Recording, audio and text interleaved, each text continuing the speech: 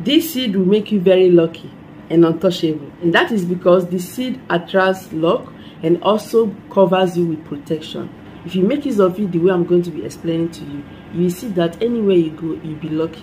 So if you are fire element, maybe your element is fire, you will get the benefits like 80% to 95% from this. It makes you lucky in the terms of your business. It makes you lucky in the terms of love, your relationship, and money. Before you carry it around anytime, you have to do some prayers.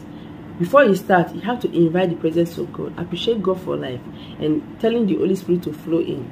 Visualize anything you want. How you want God to protect you. How you want Holy Spirit to flow in and make it more powerful.